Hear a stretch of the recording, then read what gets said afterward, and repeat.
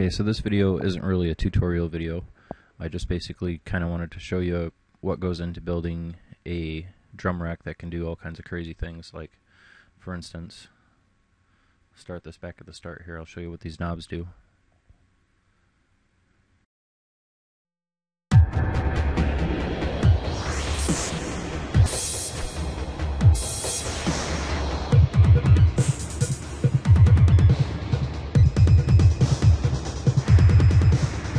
So this first knob here is like a filter cutoff.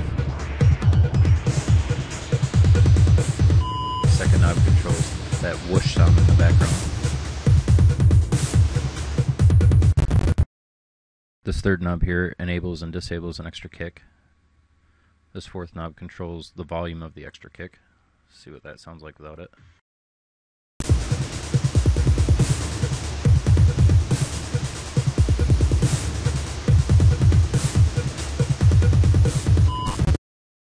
These last two knobs here, you probably hear that EKG noise in the background. This controls the distortion level for the EKG, and this controls the volume for the EKG.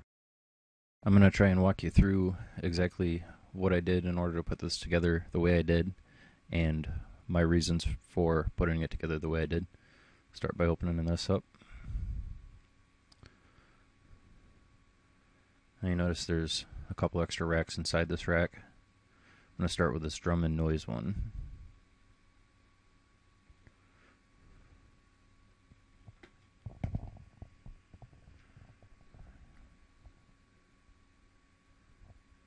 The very first thing that I loaded when I opened up the software was the Addictive Drums. I found a kit that I really liked. I didn't edit it at all. Located in the Real Machines Excellent Audio, the very first one. Sounds really good.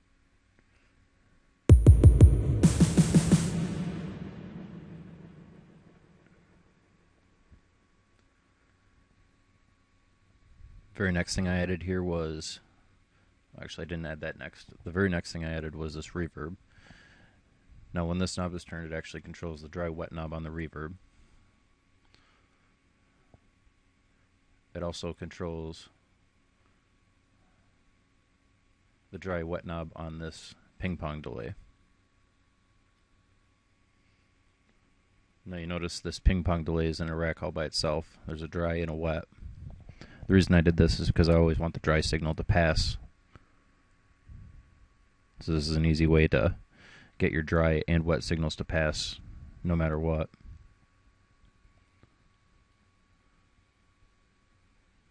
Very next thing here is just an auto filter. It moves only slightly, and it's just to cut off the higher frequencies. As you turn this knob down, it opens up more of the filter. The next thing is the redux, and the same thing here. I want the dry signal to pass no matter what. Redux doesn't have a wet dry knob, and what this knob does for the redux is it turns up the down sample. And the nice thing with redux is that it creates some interesting harmonic glitches, or whatever you want to call them. If you listen to this and you hear that ting to ting to ting ting sound, that's actually this redux effect.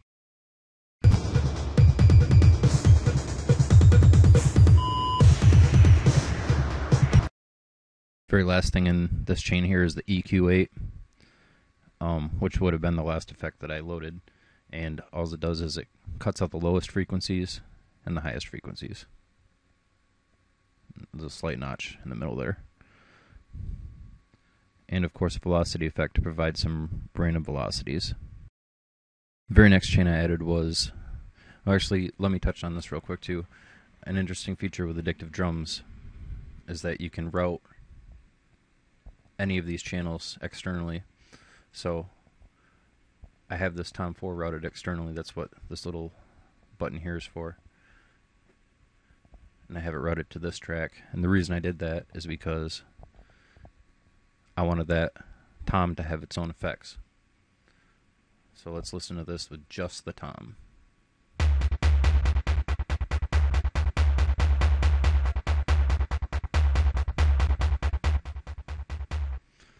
So what I have here is just an auto pan, a ping pong delay, and a gate. This gate effect, there's spots where the main drum beat cuts out and I wanted the EKG beep to cut through. So what this does is when all the drums cut out, it mutes the tom track. For instance, right here is where the EKG cuts in, so see that?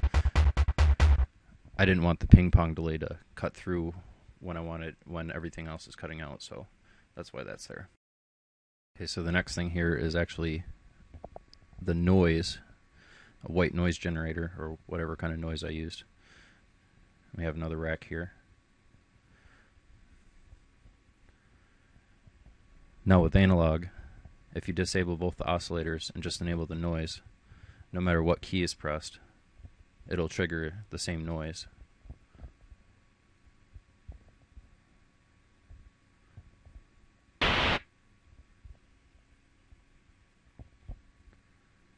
Another thing here is, if you look at my key map, an interesting thing with addictive drums is it only receives triggers on C1 through B4. So anything above B4 or below C1 can be used to trigger other instruments. So what I have here is noise is mapped to C5 through B5. And then I have some extra drums mapped to C-2 through B0.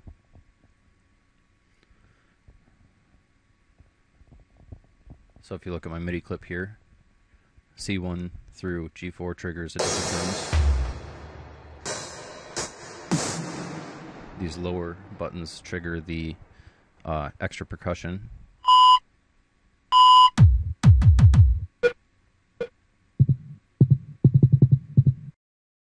Okay, so back looking at analog here.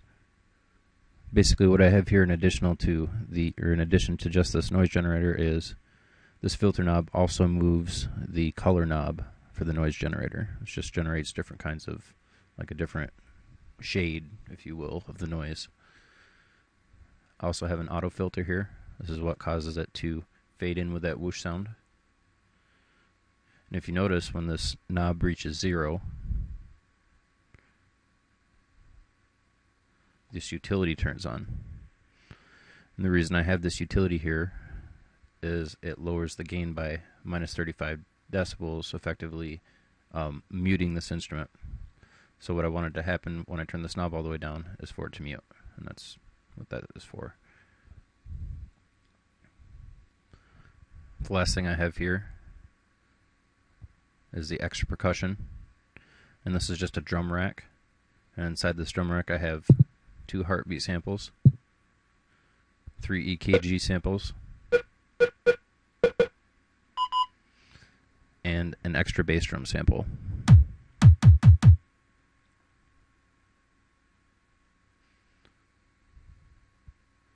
If you look inside this drum rack, you'll see that there's only 3 chains here. The reason that is because with a drum rack you can actually group your different tracks into additional drum racks. So this heartbeat, I wanted to have its own EQ effect. This EKG, I wanted to have its own effects too. So there's the overdrive for the EKG. And this knob over here actually turns the wet dry knob for that distortion. Also this knob right here, if you notice, increases and lowers the volume for the EKG. As well as this knob right here also controls the extra kick volume. Last chain here is just the bass drum with an auto filter, and this auto filter doesn't actually do anything except for cut out the lower frequencies and provide a slight notch right there. It's usually a good idea to cut out the lower frequencies on your bass drum, so it makes a cleaner mix, not so muddy sounding. Okay, so one last thing here. If we have a look at this MIDI clip, you notice that there are no MIDI triggers for this bass drum. Yet this bass drum is being triggered. The way that this is accomplished is with a MIDI effect rack. So I can turn it on and off. And basically what I have here, if you open it up, So I've got a chain with no effects on it, and I've also got a chord effect. And the way I have this set up is that this bass drum is set to trigger 2 octaves below C1. So this bass drum is actually on C-1. If we open this back up, you'll notice this bass drum is on C-1. So what this chord effect does is anytime, and actually I gotta show you this key map too. If you look at this key map, this chord effect is only set to affect C1. And I also have a chain selector here so that I can turn the second chain on and off.